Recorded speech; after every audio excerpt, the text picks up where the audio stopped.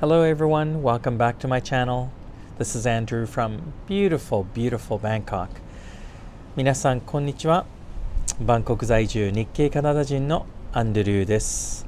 サワディークラップ、ポンチューアンドリュークラップ、インティディダイルチャクラップ。So today again, I am actually back at the Sheraton Grande Sukhumvit Hotel, a luxury collection.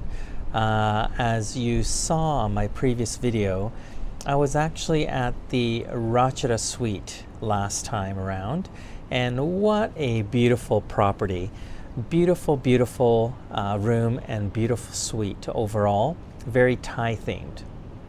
So today, they actually upgraded me to the room next to that Rachada suite, which is called the Rajah suite. I hope that's how it's pronounced.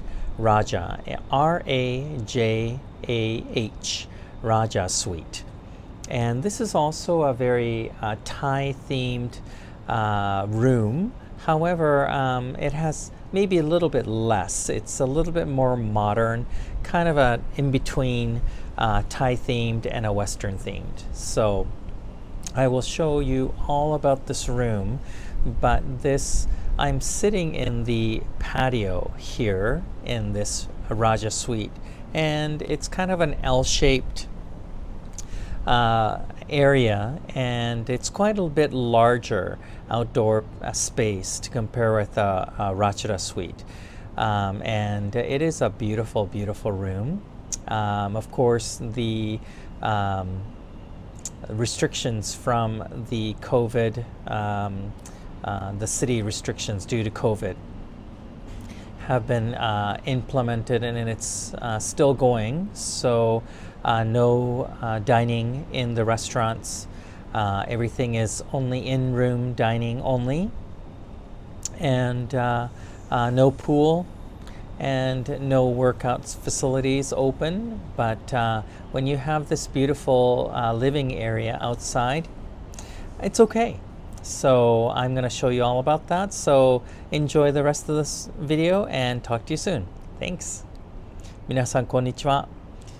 今日はですね、また再度シェラトンのスクンビット、シェラトングランデスクンビットラグジュアリーコレクションに来ております。先日は動画見ていただいたと思うんですが、ラッチャダスイートというところに先日は泊まっておりまして、今回はですね、その隣の部屋の1002号室のラジャスイートというスイートにアップグレードさせていただいたので、その模様とかをぜひご披露したいと思います。このラジャスイートなんですけれども、ご覧になったようにラッチャダスイートはもうちょっと伝統的なタイの雰囲気の出てる部屋でしたけれども、ここもそうなんですけれども、もう少しモダンな感じでタイ風とヨーロッパ風のミックスみたいな感じの部屋作りになっております。そして外のですね、この庭なんですけども、ちょっと L 字型になっておりまして、ずっと向こうまで実は伸びてるんですね。それで座るラウンジチェアとかもありますし、これ今座ってるのがちょっとしたダイニングテーブルみたいな感じなんですけども、残念ながら今タイでも非常宣言がずっと出ておりまして、5月それで今の時点ではやっぱりレストランも開いていない。なので食事は全部ルームサービスとなってしまっております。でもやっぱりさすがシェラトンだなと思うのは、やっぱり朝もう素晴らしい朝ごはんを提供してくださりますし、それから夕方のディナーも素晴らしいメニュー、プレゼンテーションも素晴らしいし、なのでそういうふうなところを全部ご紹介しようと思っておりますので、最後までご視聴ください。よろしくお願いいたします。サワディクラー。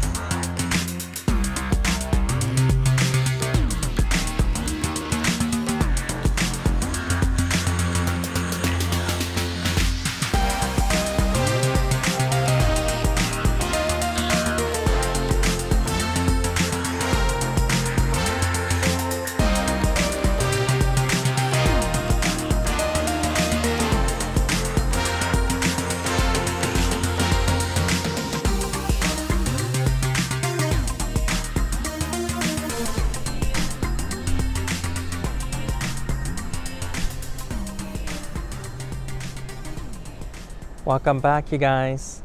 So, what did you think about this Rajah suite? It's quite spectacular, isn't it? Don't you think?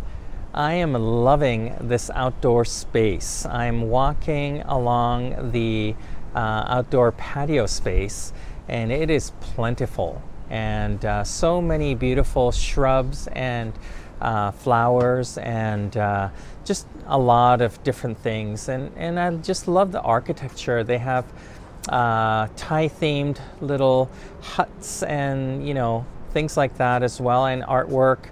So it's very different from what I'd expect from a Sheraton, but this is a very beautiful place, and I'm just so glad that I have this connection that allowed me to upgrade to this wonderful suite. So without his help, this would never happen. So thank you so much, YY. Anyway, thank you so much for watching until the end. And if you have any questions or comments, please note them below and let me know your thoughts. But definitely give this video a thumbs up. If you haven't already done so, please subscribe to my channel as well, and stay safe. And I'm just going to switch into Japanese, okay? 皆さんいかがだったでしょうか？このスイートもなかなか素敵ですよね。もう本当になんかラッキーな感じがしてしょうがないんですけれども、やっぱりちょっとした知り合いがおりまして、彼のおかげでこの部屋もアップグレードしていただくことができたので、ワイワイさんありがとうございます。なので最後までご視聴いただきましてありがとうございます。何かこのホテルもしくは僕のチャンネルに関してのコメントとかありましたら、ぜひ下の欄に書いて記入してくださいね。教えてください。ではチャンネル登録もポチッとしていただいて、いいねも押してくださいね。ありがとうございます。それでは皆さん気をつけて、これからもコロナの時代で結構いろいろ大変でしょうが、皆さんもお気をつけになって、次回の動画でお会いしましょう。Stay safe out there, everybody, and see you in my next video. Ciao for now. じゃあね。